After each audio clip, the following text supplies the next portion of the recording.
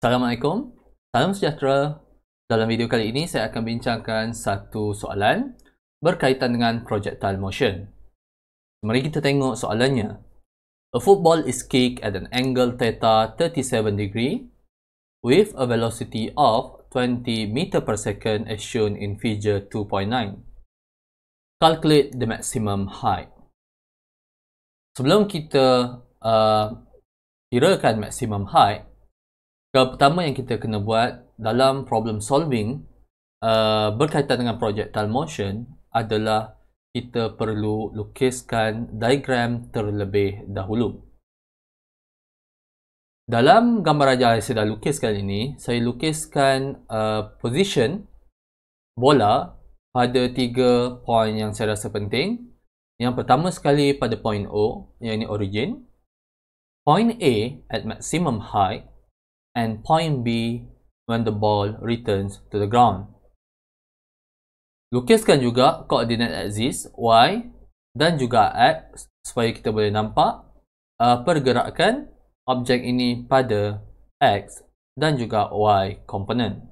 Seterusnya, mari kita terlebih dahulu listkan value yang kita tahu ataupun known value. Di sini known value yang diberi oleh soalan adalah the initial velocity u is equals to 20 meter per second. Kiranya saya lukiskan dalam soalan, u adalah ini, okey, pada angle theta 37 degree.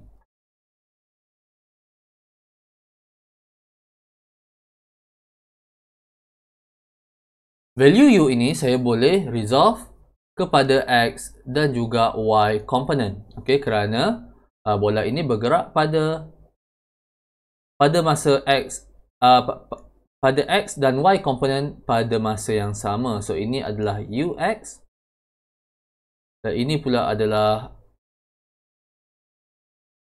uy. So, kita kirakan terlebih dahulu ux dan uy untuk memudahkan calculation kita yang seterusnya. Ux is equals to u cos theta. That is 20 cos 37. Dan kita akan dapat ux is equals to 15.973 meter per second. Manakala uy pula is equals to u sin 37. So that is u sin theta actually, tapi saya dah tergantikan 20 sin 37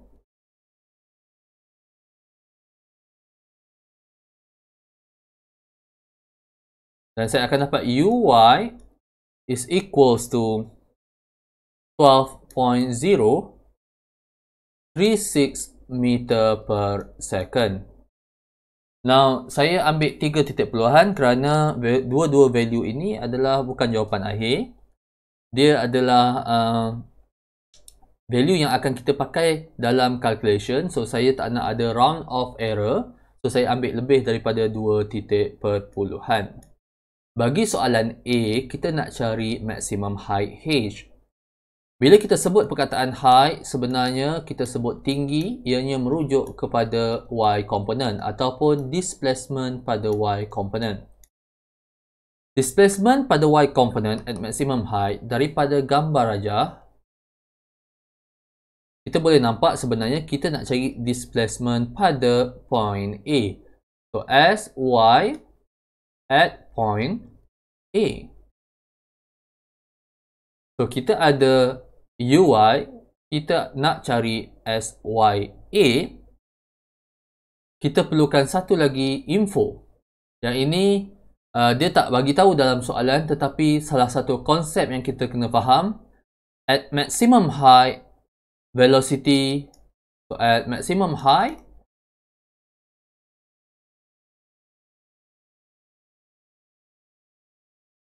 velocity Vy is equals to 0. Ini kerana pada point O, objek ini bergerak ke atas sampai pada point A. Inilah point yang mana objek ini akan mula bergerak ke bawah. Therefore, momentarily at point A, the velocity becomes 0. Dengan menggunakan information ini, Vy, Uy, dan juga of course, acceleration pada Y component sama dengan negative G, maka kita boleh kira value displacement Y pada point A. So, kita gunakan rumus Vy square is equals to Uy square minus 2 G times Sy at point A. Velocity Y at point A is 0, so 0 square is equals to Uy tadi kita dah kira 12.036 square minus 2 times 9.81 meter per second square times Sy at point A. So we solve this equation to find the displacement for Y component at point A. Cek jawapan saya sama ada betul ataupun tidak. Saya akan dapat 7.38 meter. So, itu jawapan bagi soalan A. Mari kita tengok seterusnya soalan B.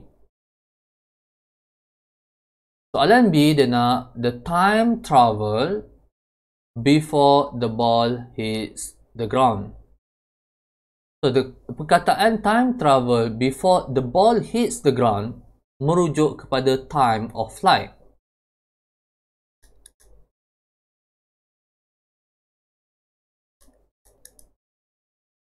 Time of flight ini adalah masa bola itu berada di udara.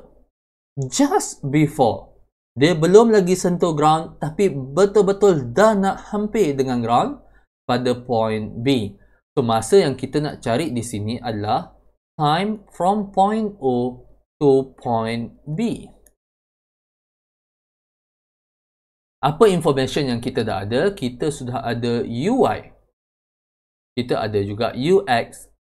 Tapi, nampaknya information yang kita akan gunakan di sini, satu hidden information adalah, kalau kita tengok daripada diagram, the displacement of the ball at point O dan point B adalah sama pada Y component. Yang ini, bola pada point O berada pada ketinggian yang sama pada point B. Kedua-duanya berada di atas tanah, on the ground. Therefore, saya boleh tulis Sy at point O is equals to Sy at point B, which is equals to 0 meter. So, di sini nampaknya kita gunakan information yang kita ada dalam Y component. Kita ada Uy is equals to 12.036 meter per second. Kita dah kira sebentar tadi. Kita nak cari time T. Saya akan apply pada rumus Sy is equals to Uyt minus half gt square. Nah, Sy ini merujuk kepada Sy pada point B, which is equals to 0. Uy is 12.036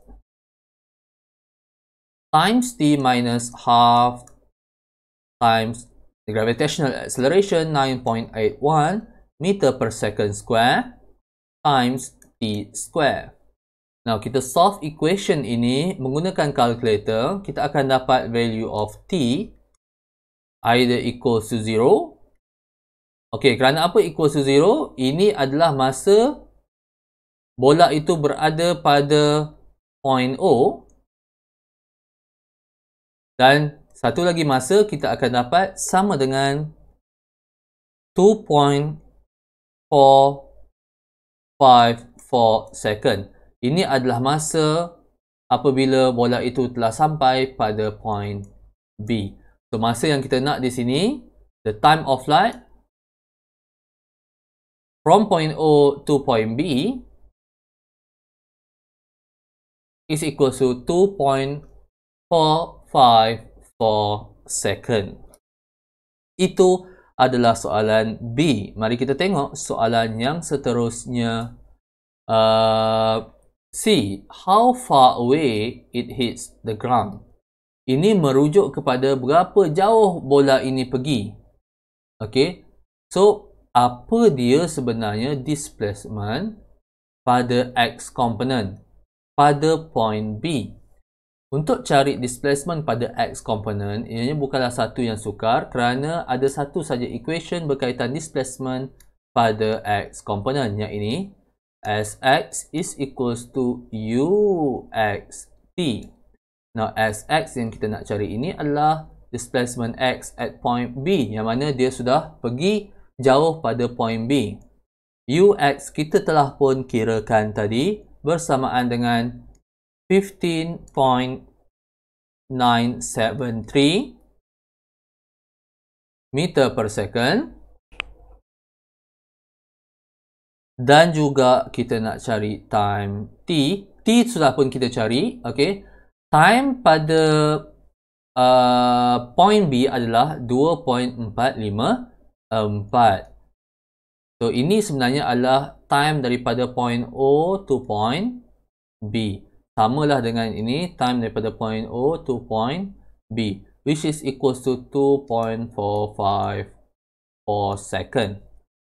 Dan kita tekan calculator, kita akan dapat the displacement pada point B, the displacement pada point B, ini displacement X pada point B bersamaan dengan 39.197 meter. So, selesai sudah soalan C. So, mari kita tengok soalan D. The velocity vector at maximum height. So, saya lukiskan dulu kat bawah ni. Kita nak cari velocity pada maximum height. At maximum height, kita tahu bahawa dalam konsep kita, ni soalan D, acceleration pada X component adalah 0. So, at any point dalam pergerakan bola ini, the velocity of X is just equals to Ux. Termasuklah velocity at maximum height ini. Velocity at maximum height Vxa. Sama dengan Ux kerana acceleration pada X component adalah 0. Dan Ux tadi kita dah kira sama dengan 15.973 meter per second. Itu yang pertama.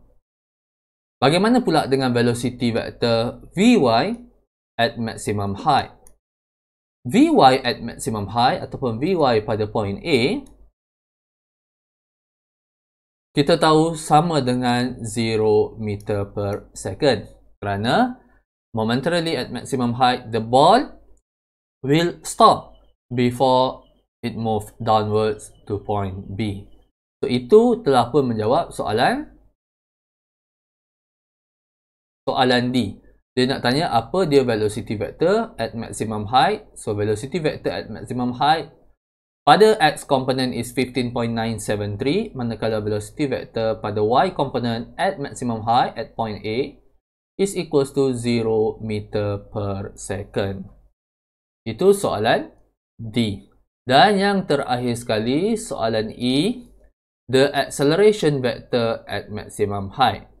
Soalan ni nampak dia cakap macamlah acceleration kita berubah-ubah. Sebenarnya,